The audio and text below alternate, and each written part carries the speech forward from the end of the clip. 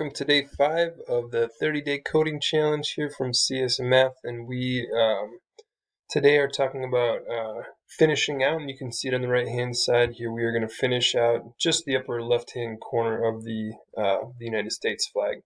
Now to do that, we're going to add a parameter to the 6-row function, and it takes a while to show you fill colors. So let's get at it.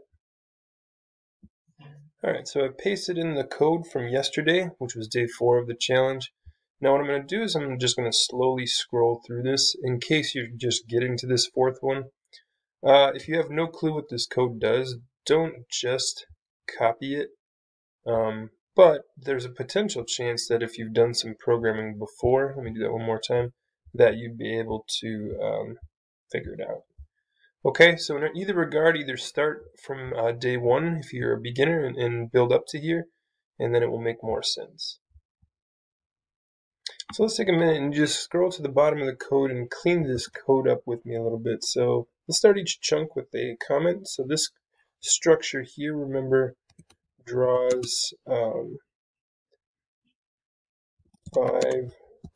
rows of 6.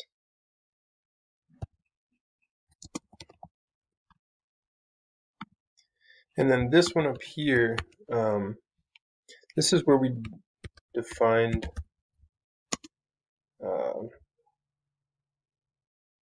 how to draw a row,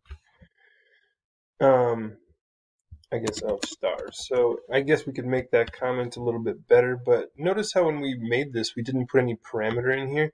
So we're going to put one in there now. So let's just say we call that parameter n. N could be like the number in the number that of stars that are in the row. So for I in range 6, that was how we decided to do 6 stars, right? With 50, a value of 50 incrementing in the x direction.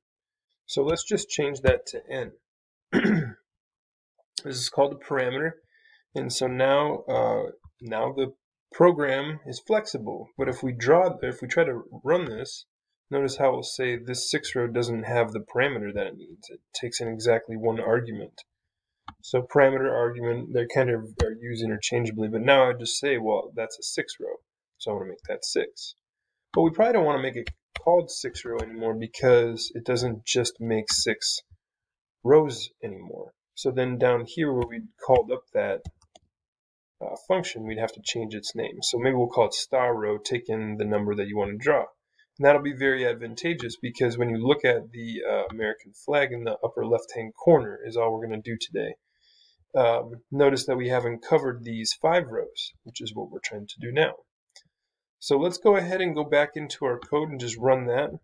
So if I now run the code at this point, notice that it makes the 6 stars as it always did, but now this function is much more flexible. Okay, so I'm going to challenge you to copy this.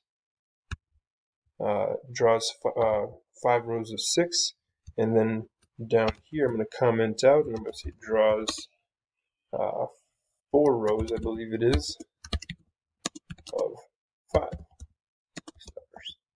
So how would you modify this code to that?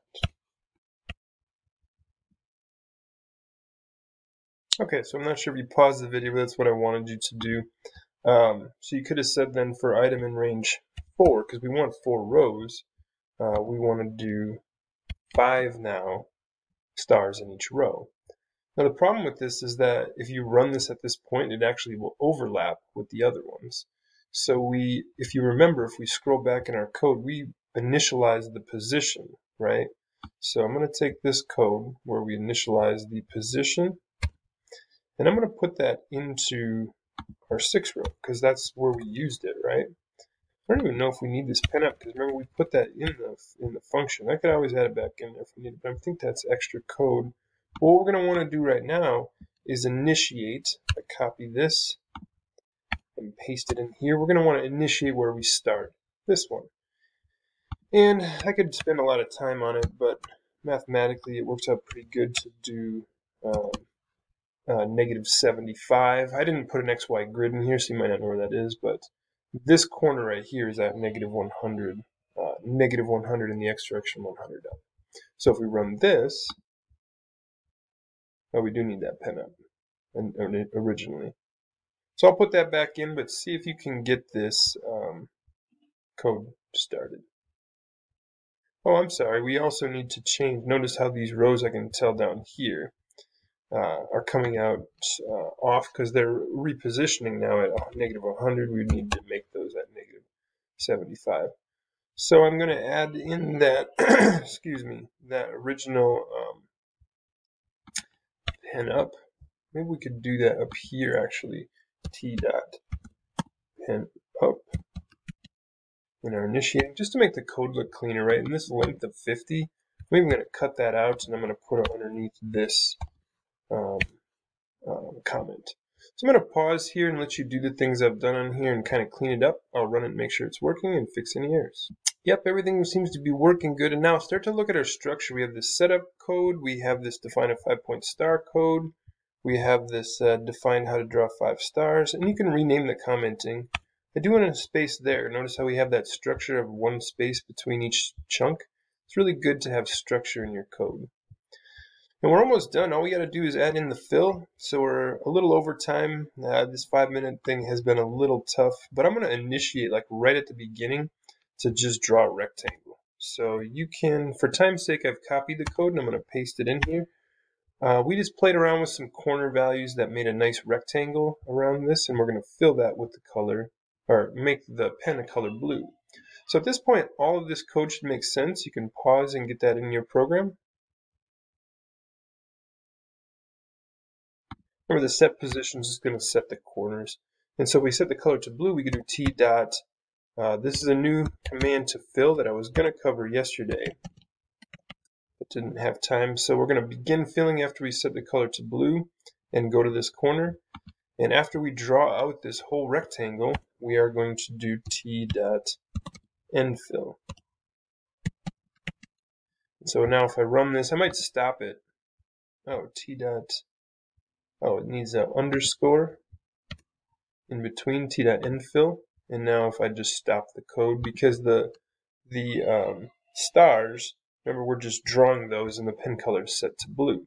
So what we can do is go right into our definition, I suppose, and give me 2 seconds. Yeah, so the easiest place probably is right here in our 5-star definition. So you can see some of my work here I was playing with, but essentially it's T dot color. You want to set the color to the stars are white. So I do T dot white, and then after we set that color, we can do T dot begin fill,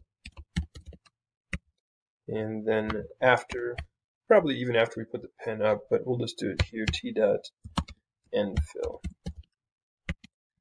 And so that's going to draw the star out using this code, right? Begin the fill before it, end the fill after it.